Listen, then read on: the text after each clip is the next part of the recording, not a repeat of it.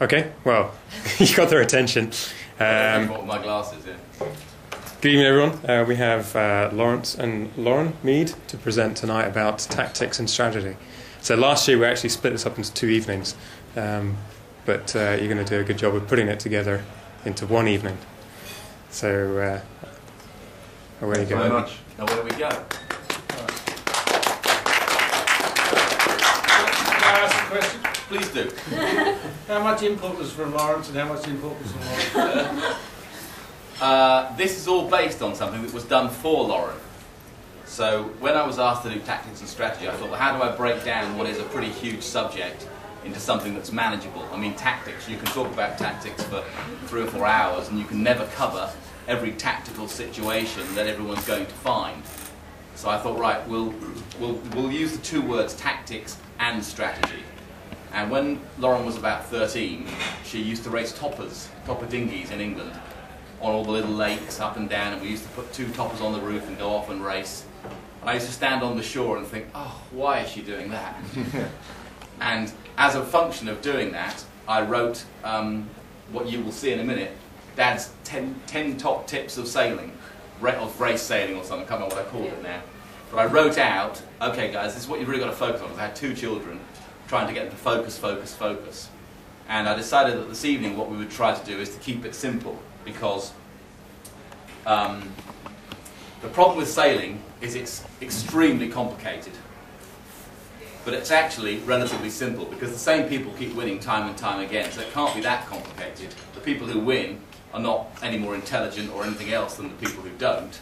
So there must be something about it which is relatively simple, even though we all think it's massively complicated. So I sort of started out by saying, okay, the truth when it comes to sailboat races, it's actually pretty straightforward. Get a good start, sail fast, and stay out of trouble. How many people in the room can honestly say that they can do that every week? I.e., be in the first 2 boats or 3 boats off the start line. If you're in the first 3 boats off the start line, if you sail fast and stay out of trouble, you're going to be in pretty decent shape. A typical race, the start gun goes. 25% of the fleet will have trouble getting off the line. Fact. 25% of the fleet, another 25% of the fleet, will have trouble keeping their lane, i.e. keeping clear wind in the next 2 or 3 minutes. So, if a boat practiced nothing at all but starting on boat speed, you'd have a great chance of being in the top half of the fleet within 1.5 minutes, 2 minutes. So there's no reason why everybody in the room here shouldn't plan on being within the first half of the fleet every single race 2 or 3 minutes in. And I don't think any of us can say that we actually do that. I mean, starting is more complicated, there are some other issues there. But that has to be a goal that we think about trying to achieve. So sailing is quite simple in that respect.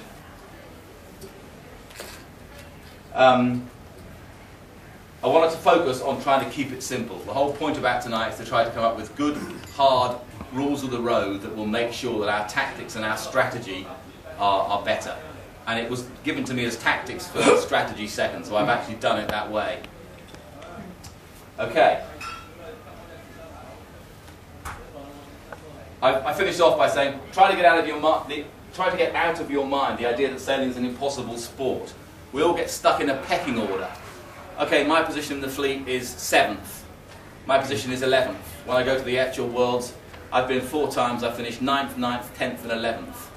That's a pecking order. I'm stuck between 9th and 11th. Why can't I be 4th? Ideally 1st, but 4th would be better than 11th. So let's try and get out of our mind the idea that we're stuck where we are. Okay, so I'm going to do tactics first.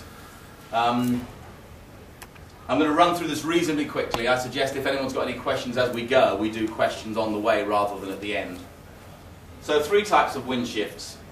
Permanent, comes in, the wind shift comes in and never goes back. Oscillating, the wind goes one way and then the other.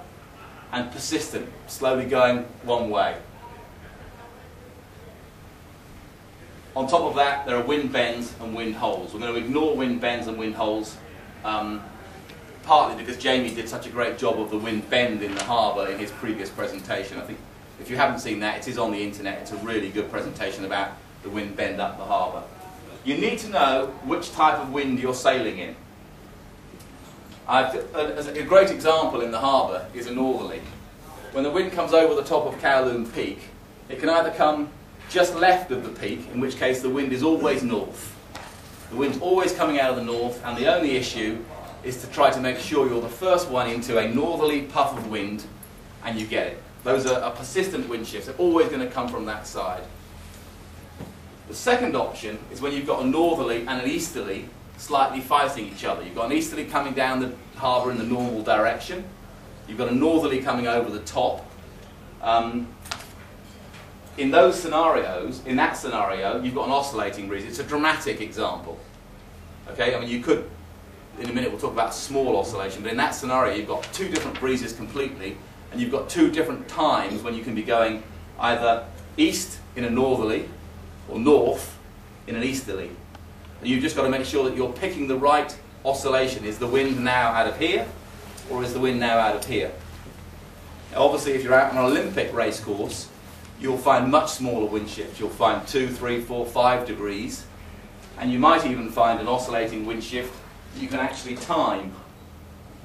Okay, it's moving from 180 degrees to 200 degrees every 8 or 9 minutes. It sounds impossible that the wind actually does generate those firm patterns, but it does. If you actually sail long enough before the start of the race, sometimes you can find those oscillations. But you need to know which type of wind you're sailing in to know what your tactics should be. Because obviously if the wind is going to go persistently one way, and it's just going to go one way all the whole day, you've got a whole different set of responses to that, to if the wind is going to shift backwards and forwards. Just as a very basic picture, there's the top mark, there's the start line. If the wind starts here, straight up, and you'd have to tack all the way up, if it's going to do one shift 20 degrees this way and stay there, once you're down here, you've done your tack off. Once the wind has lifted, and you're now setting this angle in your boat, you'll never get another header on the wind for this angle to come back, so you can tack over.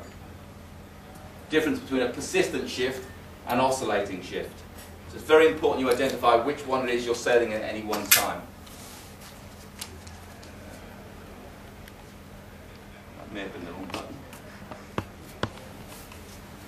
Tactics. You tack sooner, do you? You tack.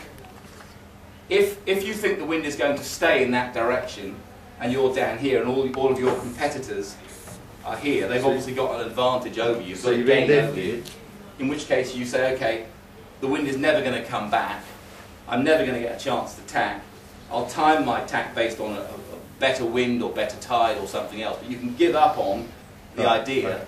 So you're not going to get that upside. You're not going to get any upside. Upside's gone. However, if the wind oscillates back this way, you would get a header, and all of a sudden, when you tacked, you're back in the game.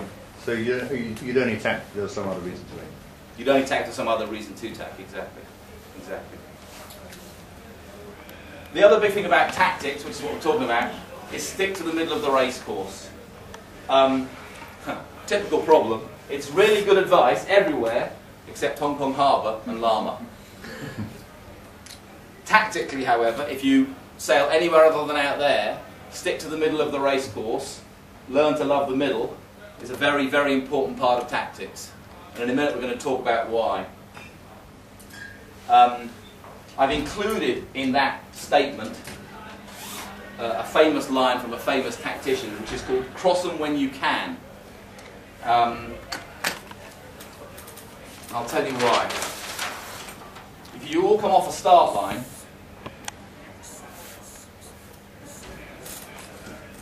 you're all even. Assuming you all get an even start and you follow the instructions on the previous page, which is about getting a good start every time. If the wind heads, so you're now at this angle, Obviously, the boats down here have an advantage. The top mark is up here. You've got to get back to the middle of the race course. Okay? You don't know when the next header's going to come. So if God delivers up a little header, and you can cross most of the fleet, the best thing you can do is tack and bank your gain. It's only a gain when you're getting back to the middle of the race course. I'm going to jump a little bit. There's a thing in here which is called headers win races, not lifts. You've got to get your head around this because it's really important. Any header means you can tack over, sail on a nice angle on the other side, back towards the middle. And the middle is always safe and always good because the top mark is, theoretically, in the middle of the race course. The problem with a lift is that it's not allowing you to get back to the middle. Let's say that you're this boat here, or let's say you're this boat here, and you get lifted. Let's say the wind comes and your angle improves. So the wind's gone from here over to here. That's great, but just like the bloke that's to leeward of you, how do you ever get back to the mark? People go looking for lifts. I'm lifted, that must be a good thing. It's only a good thing if you're in the middle of the race course, and it's only a good thing if it stops. Because otherwise, you just do this. Right round the mark. You actually need to be looking for headers, not lifts. Any header that you get changes your course that way. You can tack back to the middle. Learn to love the middle. Everybody wants lifts. Actually, you want headers. Okay, got to get your head around the reverse being true. We were all brought up to believe that lifts were good. There was even a boat called Hitchhiker, which was a picture of a man with a thumb out was the name of the boat, Hitchhiker, because they were always looking for lifts. And I thought, that's a bit strange, because actually what you want is headers. Has everyone got that concept? Very important. Lawrence, I presume if you finish up on the other side of the course, the same rule applies. Correct. If you're on the reverse side, it also applies. The wind is from here, and the wind shifts to here, so your heads away from the mark. There's your boat. That header is fantastic because it allows you to get back towards the middle. Worst case scenario is you get to either side and you get a lift. How the hell do you ever get back? But you have to get back because the mark's in the middle. So at what point do you bail out from the good lift that you're in and accepting that you might never get a header to get back across to the middle? Where do you pick that point? You need to decide whether you're in a persistent shift. Say it's persistent. Or an oscillating shift. Okay, oscillating you can afford to wait, but if it's persistent, what do you when do you bite the bullet, especially in the harbour? That is the $64,000 question, and the reason this talk, tactics and strategy, is difficult is because some days it pays to tack off a persistent shift because there's less tide or more tide or better wind or whatever else, and sometimes it pays to hang on in a persistent shift. So it's very hard to give you every example in a conversation, in a talk, about what the choice should be. If it was that easy, it would be like playing a computer game. Computers will never, ever, ever, ever win a boat race because no two conditions are ever the same. Mr. Smith at the back of the room has sailed more boat races than almost all of us combined. How many times have you sailed exactly the same race twice, Colin? Never. Just doesn't happen. So you have to focus, and this is where my dad's 10 rules of sailing for Lauren came up. Stick to the basics, stick to the rules, stick to the averages, stick to the golden rules, and you won't go too far wrong. You won't win every race, but that isn't your objective. Your objective is to be somewhere in the first 12, 15, 20% of the fleet. If you can do that, your average will be high enough that you'll do very well in the school. 505 Europeans in September. How many races did we have? 12 or 13? Yeah, probably. 13, I think it was. You can't get 13 races right. It's impossible. 13 races, 3 laps, 35 beats, 35 runs. All you can do is try not to make too many mistakes and keep somewhere near the top of the game. Same out here. You know, Jamie McWilliams is probably the best guy around the harbour. He doesn't get it right every time. It's impossible. Okay. I've got an hour, and I've got to cover quite a few things. So I'm going to move on to boat-to-boat tactics. It's the one thing that, what? Give me grief. So you got 40 minutes, not now. Okay. Thanks, Anne. Boat-to-boat tactics. I think when we use the word tactics, that's what most people think we're going to talk about. So I thought it was worth covering some points in that area. How many people on how many people on starboard tack, when they're on starboard, have actually stood up and looked at a boat coming across them on port, about to have a collision?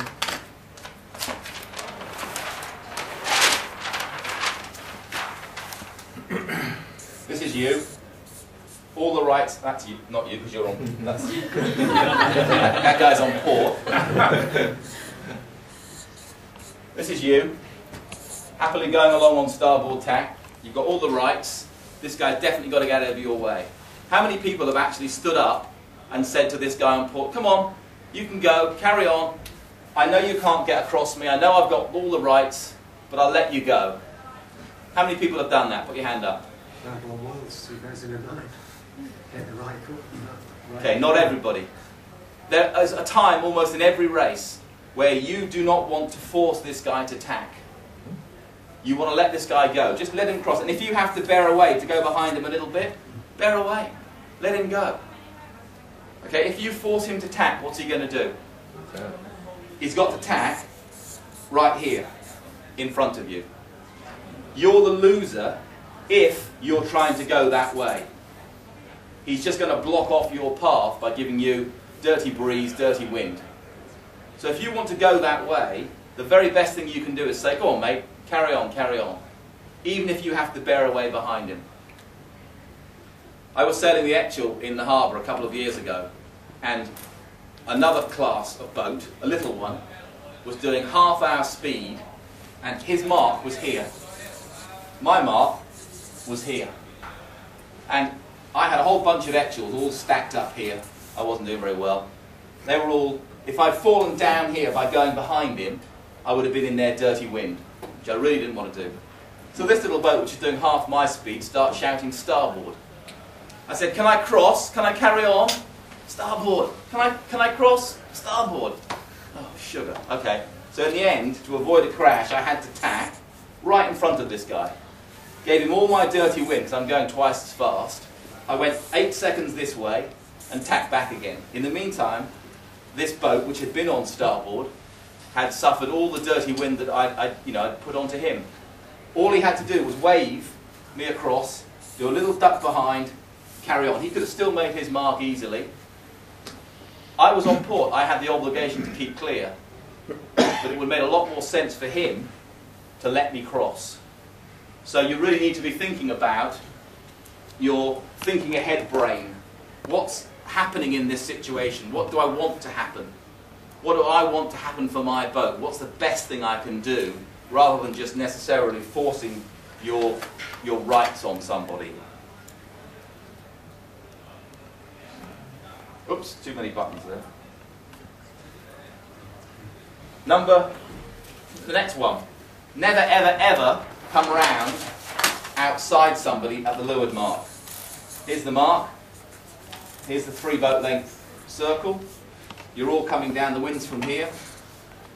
You're all coming down with the spinnakers up. This guy here has got water on you. You're going to go around the mark this way. This guy here's got water on you. You've actually got to slow down. Take the spinnaker down. Pull the sails in so that the boat slows down. Whatever it takes, you do not want to round this mark here. You're dead. You've got all the dirty wind spilling off him onto you. You can't tack because you'll hit him here if you do. And there's virtually no tactical options open to you. So that is a complete and utter no-no. You absolutely must come round right on his tail here. Even if you slow up and let him go, which is what you'll have to do, you let him go round into there, you come round, do a nice tight turn behind him. Slow up and be in a better position 40 seconds later than you would otherwise be. I see so many people go round the bottom fighting in this position to get the spinnaker down, hoping that somehow, miraculously, they're going to have a 747 jet engine, scoop right round the outside, right onto here. Oh, I'm winning. It's never going to happen. It's never going to happen. Just accept it. Nothing you can do about it. The guy's ahead of you. Slow up and win.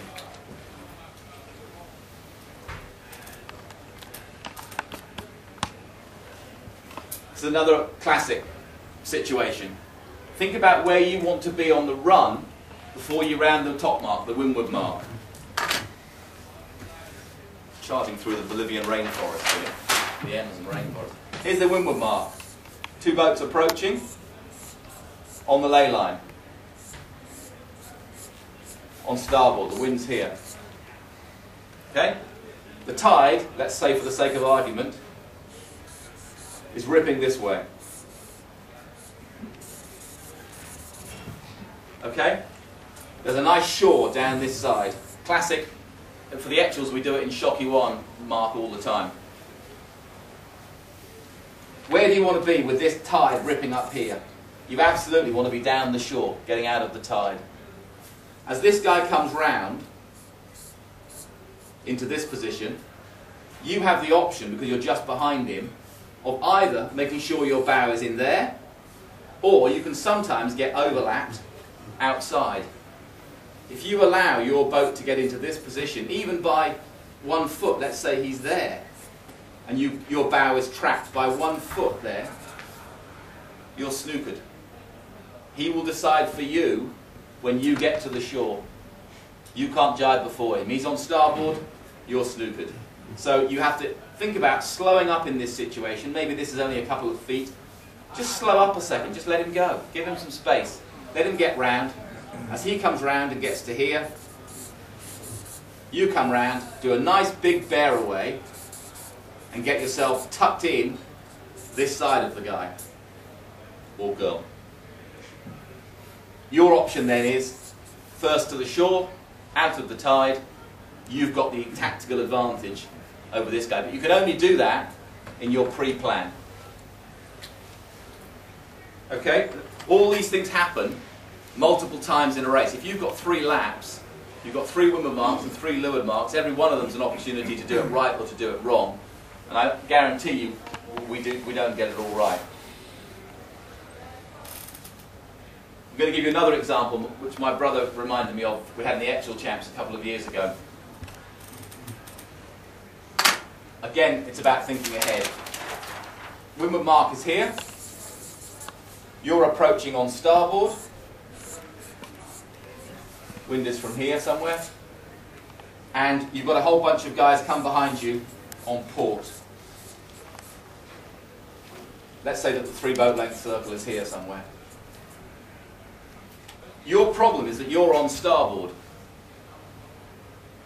When you go up here and tack, because you're not laying it, you can't get to the mark, you tack onto port, they come along, do the opposite. When you get to the critical moment, you're in trouble. You're the one on port tack, they're the ones on starboard tack. You end up having to duck behind them and tack.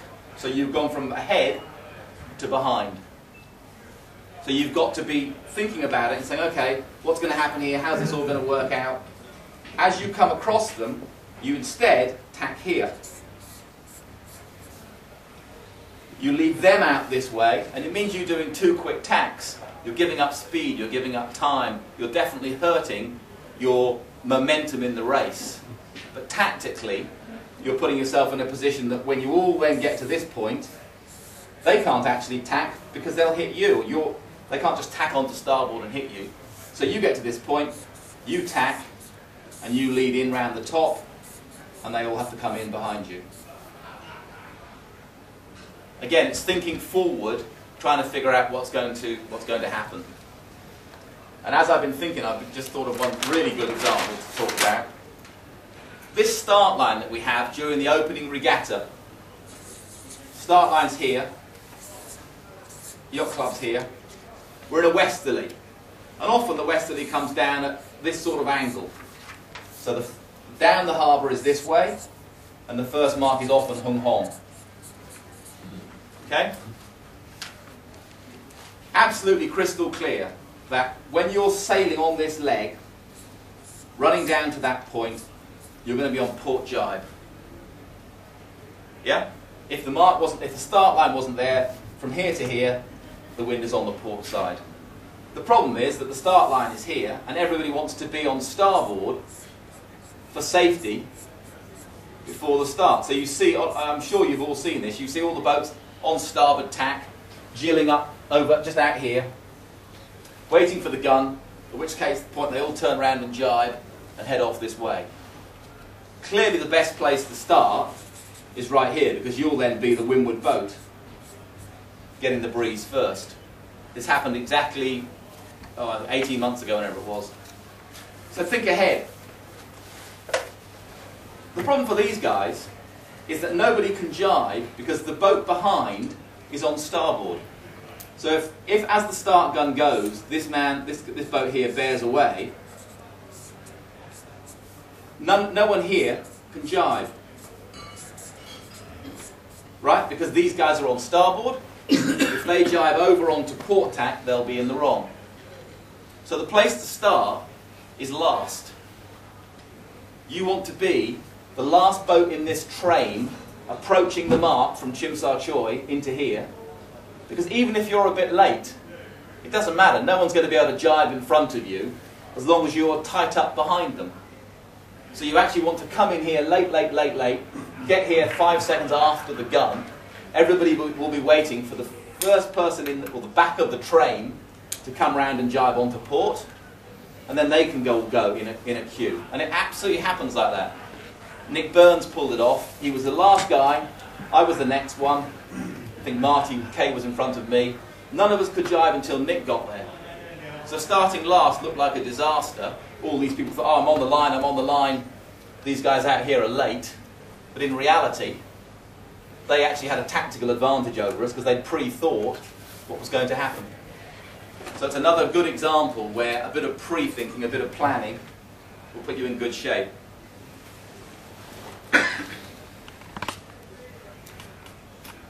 Position to be the inside boat at the bottom mark from quite a long way out. Halfway down the run, if you've got a running leg, not a reaching leg, you want to be thinking, how the hell do I become the inside boat so I've got the opportunity to round smoothly rather than being the outside boat? And you'll see at top level, you'll see people weaving all over the place down the run, trying to make sure that they're the inside boat of 8, 9, 10, 15 boats rafted up. Huge advantage. Think well ahead and start positioning.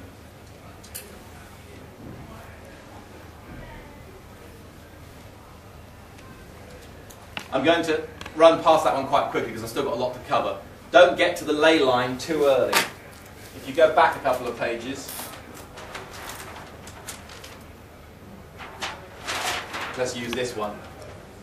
Let's say you're all this is the two ley lines, okay? This is the guy on port, this is the guy on starboard. They're approaching this mark, upwind. Once you're on this ley line, if you do it 500 metres out, you've got no tactical opportunities for 500 metres. The only thing you can do for half a kilometre is sail straight at that mark. Doesn't matter if the wind lifts, doesn't matter if the wind heads, doesn't matter if someone tacks on top of you, doesn't matter if you get a hole in the wind, there's nothing you can do because you're already pinned into these ley lines. Anybody inside you in the middle of the race course can say, oh, there's a hole in the wind there, I'm approaching it. I can either tack and avoid it, or I can even bear away a little bit if I want to, power through the hole, and avoid problems. Whereas on the ley line, you're completely pinned, so avoid the ley lines.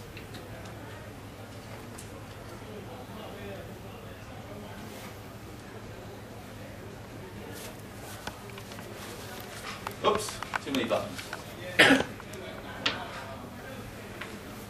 And maybe the same one.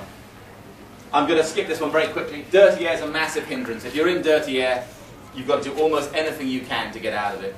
Way too many people in the harbour, particularly in the slower boats where the dirty air is even worse, spend much too long time sitting in disturbed air from the boats ahead.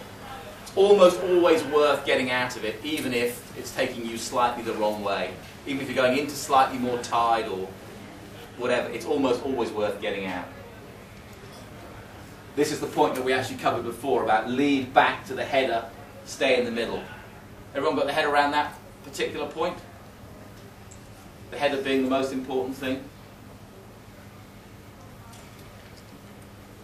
Downwind, the opposite of it is true.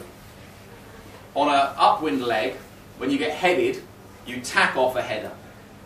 On a downwind leg, you jibe off a lift. Okay, the wind's there. Let's say that the mark is not here. Let's say that the mark is down here. If you've got a header, i.e. the wind went round to here, your angle to the mark would be closer to the buoy. Because obviously as the wind shifts that way, your boat moves that your wind angle means the boat moves that way, you're heading straight to the mark. If the wind was to lift, alternatively, in order to keep the wind straight behind you, you end up sailing away from the mark. And that's your opportunity to jibe back to the middle. Because the principle about staying in the middle still applies.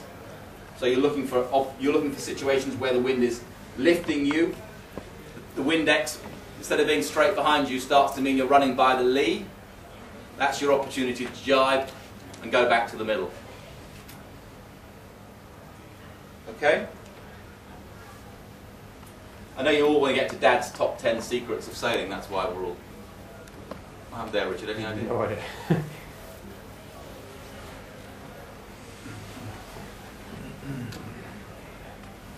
Can you just pass it around?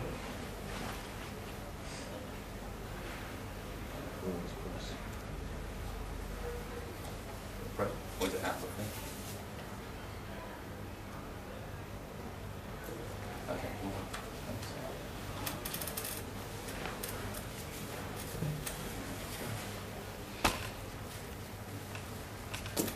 Right, and then we're just finishing this little section on tactics.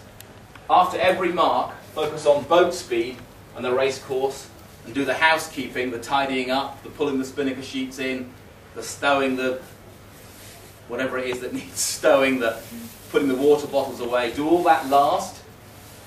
Get the boat moving as fast as you can, and hike hard. Doesn't matter which boat you're in. We said it when we were doing the starting talk. Doesn't matter which boat you're in. Get the people to sit out harder. We just came back from King's Cup last week, and my son was on a boat ahead of us, and he came in after every day and said, "We're on a 40-foot boat." "Wow, the guys on your boat don't hike very hard, Dad." On a 40-footer, it makes a difference. I'm going to skip that one. Right. Focus. Make life as simple as you possibly can. The way I wrote this out for Lauren, and she's going to talk about the things that she has learned trying to follow those rules. Do all of these things all of the time, and you won't be far away from the front of the fleet. That's what I told her when I pushed her out into little lakes in topper dinghies. Rule 1. Get a good start. Simple, easy. Winning from the front with clear air is a lot easier than fighting in dirty air. This means planning for a good start, putting in 10 minutes preparatory before every race. Some of you may have come to the starting talk that I gave last year. There is something on the internet that Richard's got up, which was a cheat sheet, how to start better. We're not going to do starting today, but you've got to be able to get a good start. If you can't start, you'll never, ever win a race. So it's always worth going out and figuring out how to get a better start. If anyone wants directions to that talk from last year, I think it's still up, isn't it, Richard? Yeah, it's still on the seminar page. Yeah. It's on the Yacht Club webpage. Do we have Lawrence, something to can I use? interrupt? Certainly. You put more time and effort into organising the start than anybody else I have ever seen. Thank you. That is one of my golden rules. I even pass it to my daughter. So, but maybe Lauren should just say how she then took that and interpreted it on the race course. From a dinghy point of view, I ended up working out a really set routine of things that I wanted to do when I was in toppers, but then in races afterwards. Of kind of a set number of exercises and routines I would sail around the race course at the start to get all the information I felt I needed to be prepared by the time the start gun went. So that involved starting up by going into the middle of the line, putting the bow up into the wind and checking to see which end of the line was favoured. And then I'd go to the committee boat end first, which would let you double check your race course or any of the details they might have had up on the committee boat. And also let you get a transit down the line rather than sailing to the pin first. So I would just have a particular routine that I would follow and a sort of mental checklist to make sure I'd done everything. And then when I moved into big boats and I started doing nav, it's the same sort of thing, it's just a different routine because you check that the battery's got enough power at the 5-minute gun, so you're not going to be running downstairs and miss something at a critical moment or something like that, basically. So yeah, the way that I decided I'd get the best start would be to have this routine and really follow it meticulously. You could write your own routine down and have literally pull the piece of paper up when they're starting a 747 engine. They have a list of checklist. Make your own starting checklist. Okay, every start, pull a bit of paper up, get someone to read it out. Do we know which end is favoured? Find out. Do we know where the tide's going? Do we know how long there is to go? All those things come on the checklist. Rule 2, have a plan for the race. A way up the first beat and a decent understanding of what the wind and the tide are doing. Divide up the job so that somebody comes with that data in writing. Certainly on my brother's Etchell, Sue always turns up with the tide, the flow chart, the wind forecast, all in writing, even though last week they got it back to front.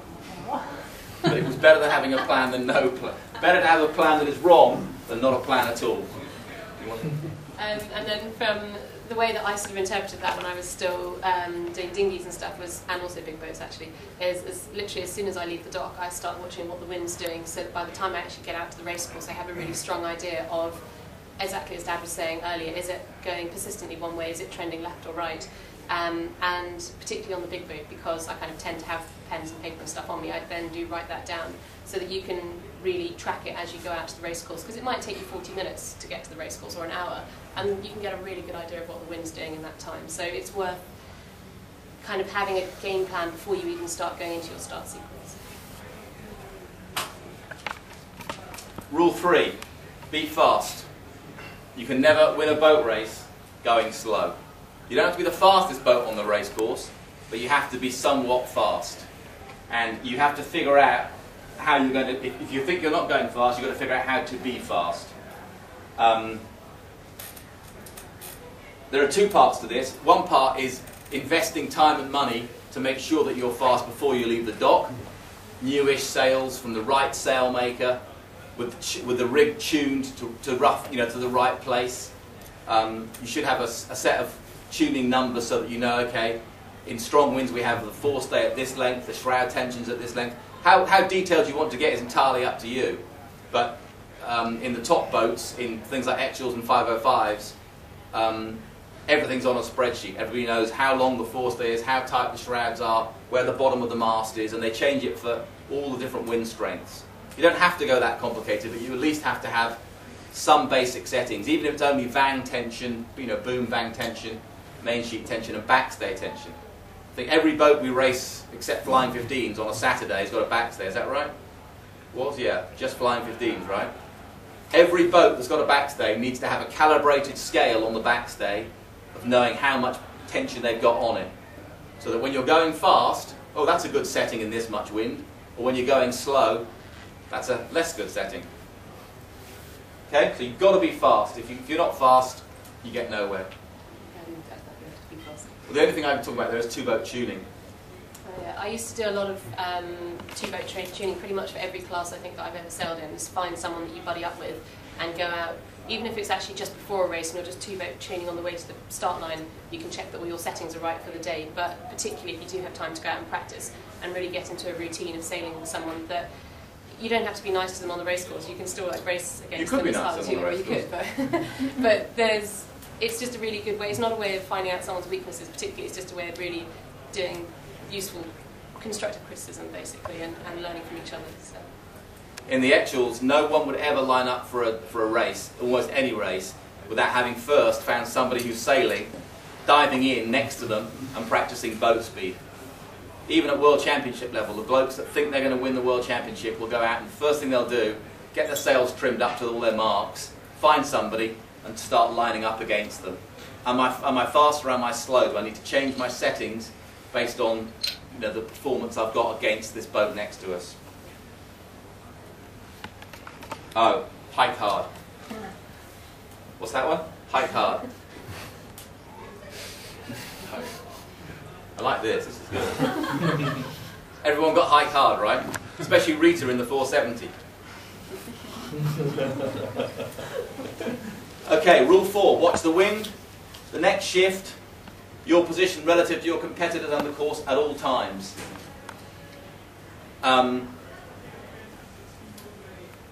You can learn a huge amount by watching the boats around you, whether they're faster, more wind, less wind. You're gaining on them, they're gaining on you. And Lauren worked out the big difference between guys at the front and guys at the back is the people at the front are looking at it from the top down.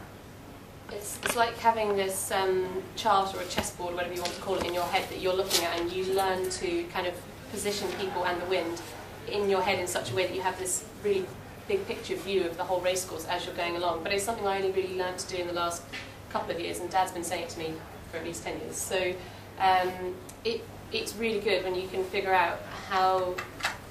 And you can just see a couple of moves ahead, basically, and the only way that I've found you can do that is by looking from the top down onto the course, and then you can start positioning where people are and anticipate what's going to happen next. Because otherwise you're just so focused on what's going to happen in the next manoeuvre and the very next move that you can't see like 2 moves down the track. So it's quite difficult. Well, I found it quite difficult to do actually, just to get used to it. But once it kind of clicks, it's really good. It's worth trying to think like that when you're racing the whole time. Imagine you're in a helicopter, you're not on the boat. Imagine the whole world from 400 feet up. Think about the wind shift, the tides, the other boats, and exactly as Lauren says. Rule 5, sail smoothly with what you have. You can't change the wind, but you can trim the sails to the conditions. It's all, everyone's seen the poster, right? You can't change the wind, you can only change the sails.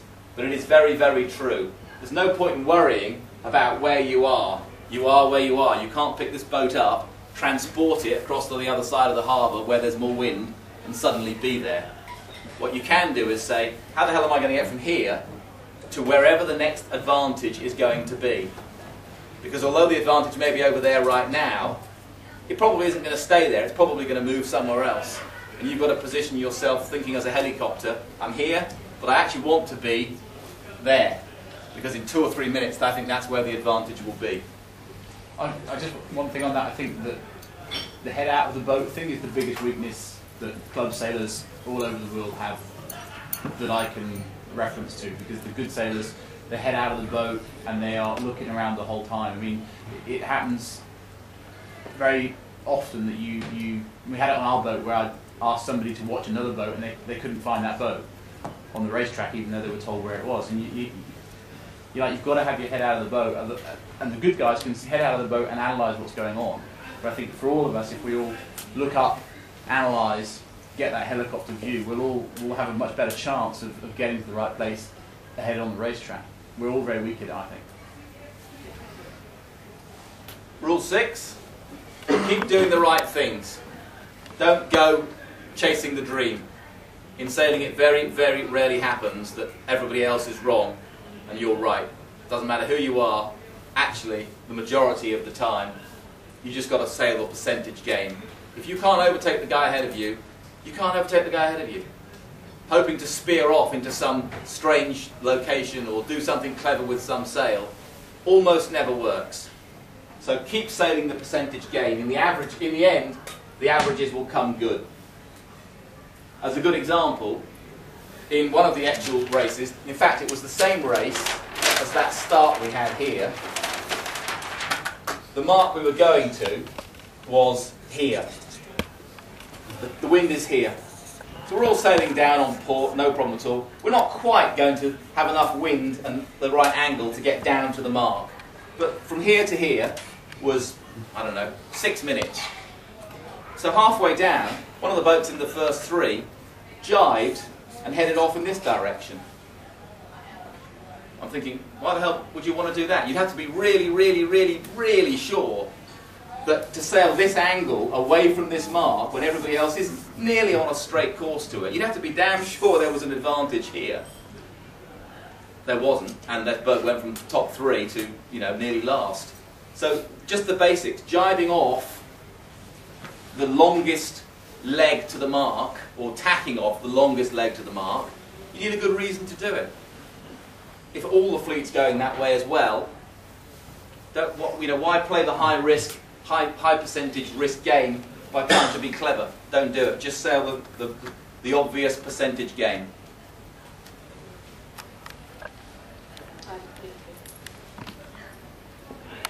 Rule 7, know the racing rules inside out.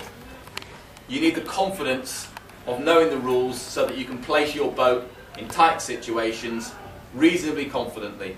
You don't have to know them you don't have to know every single racing rule upside down, but know the basic racing rules inside out.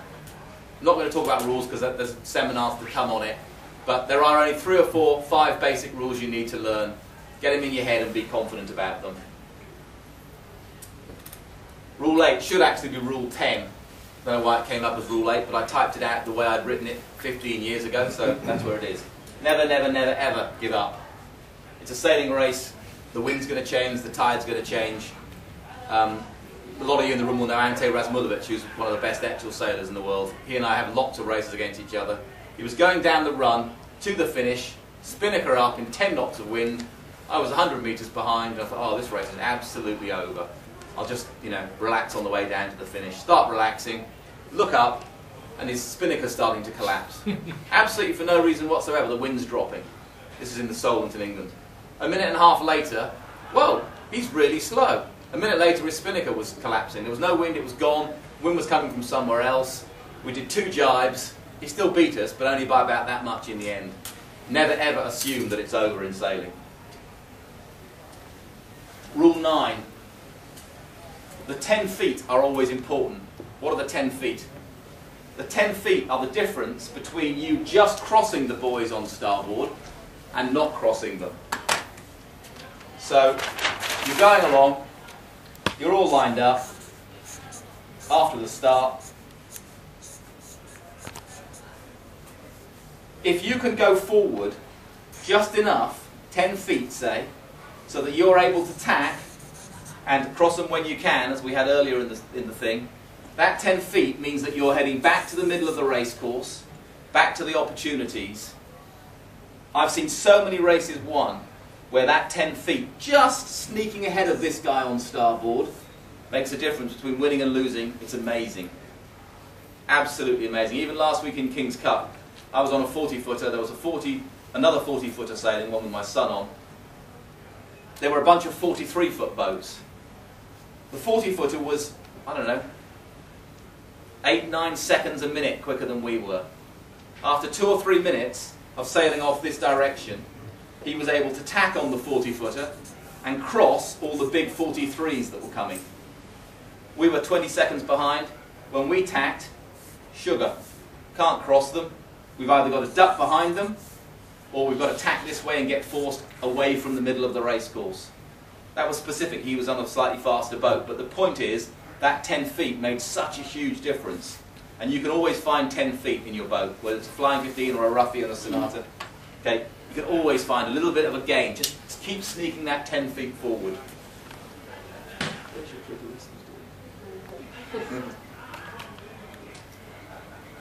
Rule 10. Ask questions all the time. Of yourselves, of other sailors, of sailmakers, of old sailors, of young sailors. Just keep asking questions. Particularly in this club, there is, and actually around the world, but particularly here, no one is going to worry if you come up and ask a question. And the guys at the front are always going to answer it as honestly and as nicely as they can. Everybody wants the standard to go up. So if you're not sure about something, about rig tuning or about boat tuning or about tactics, just go and ask somebody. You'll only get better by asking questions and getting the answers. Dan and I were talking about this earlier, and we were saying that actually one of the things that my brother and I have been really lucky and sort of privileged to be able to do, being based in Cowston and so on, there's a lot of really top sailors around there. And my brother and I do quite different types of sailing, but we've both had the opportunity to talk to people who are at the top of the particular class that we were interested in at pretty much any time. And it really is, it makes a huge difference when you can go and talk to someone who's got the Olympic medal or who's sailed around the world or who's done whatever it is that you're interested in getting better at, and they can give you kind of advice straight from the front line, basically. But as Dad says, pretty much everyone at the top of the sport is happy to answer questions, so it's definitely worth asking. And particularly, I think particularly for girls in sailing, like, you shouldn't be worried about sounding stupid or asking a really basic question. You should just go for it. Okay, how are we doing for time, Richard? Carry on. Okay, I'm going to very quickly do some other points that weren't on the original Dad's pen list. We'll make it quick. Practice. As a sport, we don't practice. If you go out an hour early for the next month before the racing, you'll do 4 hours practice, which I guarantee you is 4 hours more than your competitors, and probably more than practice than you've done in the last year. Just turn up an hour early and go sailing. Do a few crew manoeuvres, do a few timed runs towards the start buoy, sail upwind and look at the wind shifts. It's nothing. It's an hour every Saturday for a month. It'll make a big, big difference. Make sure your boat works. Are the ropes the right length, the right thickness, blah, blah, blah. We went out Etchells training last weekend. Half the boats didn't work. Backstays didn't work properly. Traveller lines were too short. Spinnaker cleat sheets were in the wrong place. It was amazing how little things, I sailed 2 or 3 boats that day, it's amazing how little things were so just slightly wrong, but they made a big difference to your ability to sail efficiently. Go and spy on the best boat in the fleet. Take photographs, go home, figure out which systems you think look good. Ask the other guy, which of these systems work well, which are lousy. Get the best systems you can, except for Andrew and his laser, which is pretty basic on the systems. But on your J80, you still have opportunities, right? Yep. That's a really big thing. If the boat doesn't work, you're giving yourself no chance of getting that 10 feet. If you don't get the 10 feet, you won't cross the guys on starboard.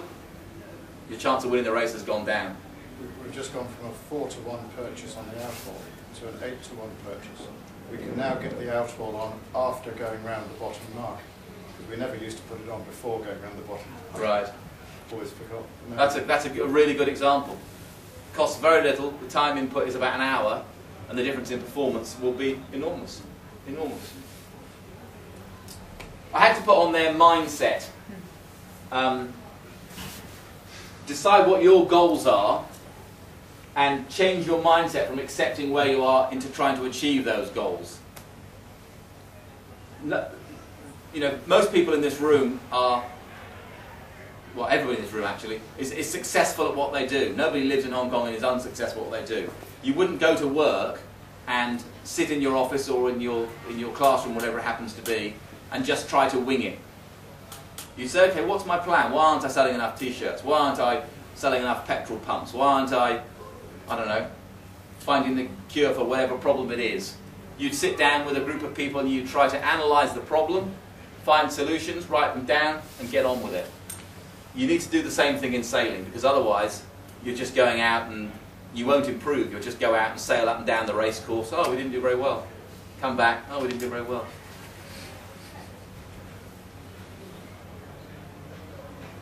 A race diary.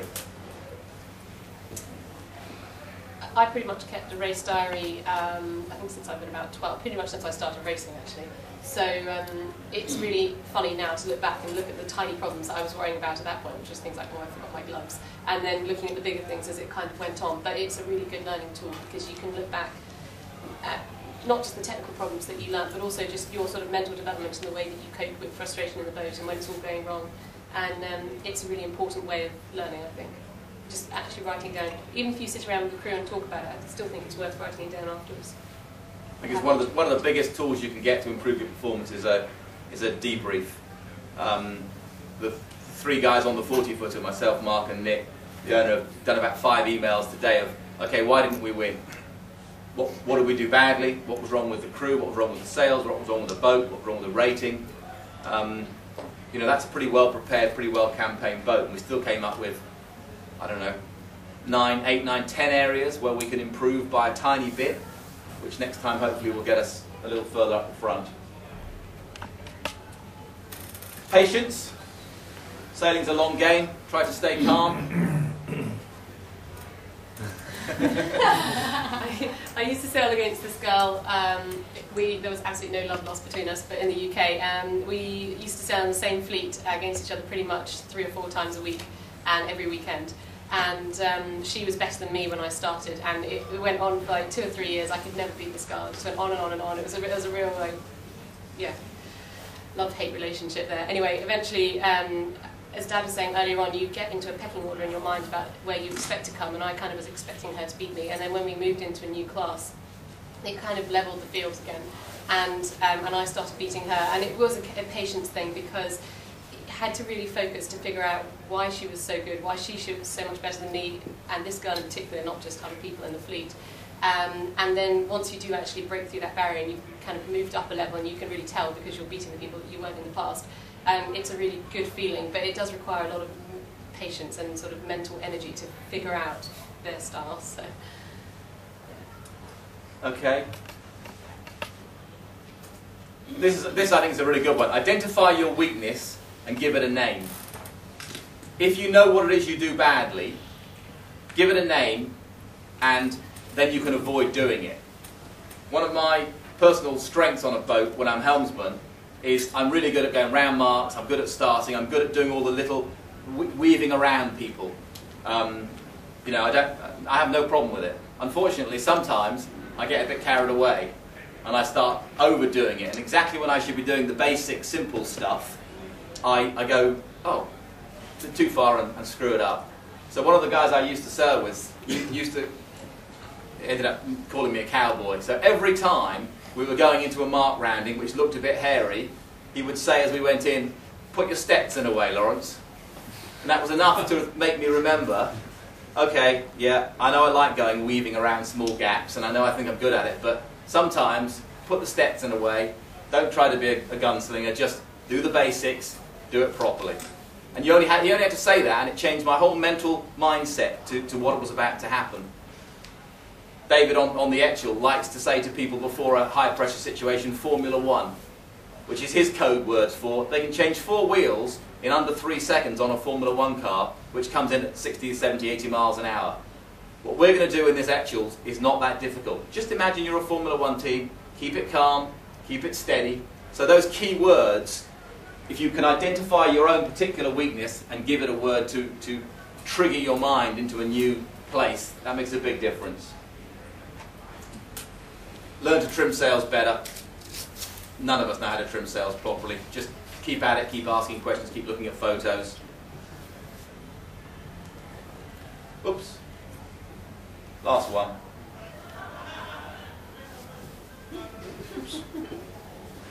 It goes back to a little bit about what I said earlier before about mark everything on the boat with a marker pen. Have a marker pen on the boat, have tape on the boat, calibrate everything as you go. And run a little logbook of fast settings. I think that's more than enough for everybody to think about. We'll post those on the internet. More than happy to go through anything that anybody has in the way of questions or particular circumstances, tactically. But if you can just focus on the 10 key things and do those things better, these things here, I guarantee your race results will improve. Thank you. Thanks, guys. Thank you.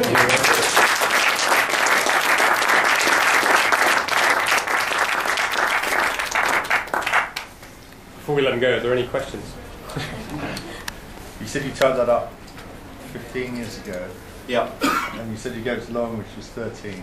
Yeah. Doesn't much sense. No, I got the math wrong. She's not that old, so I typed it up when she was 11. 11. Yeah. Okay. How old are you now? 23. There you go. There you go. But I did do it a long time ago, and she's still got them at home in the bedroom. They're handwritten, I think. It's actually free. Yeah, it's pre-internet. Very good. Thanks very much. My pleasure. Thank you. Thank you. Lawrence, thank you. My pleasure. Serious thank you.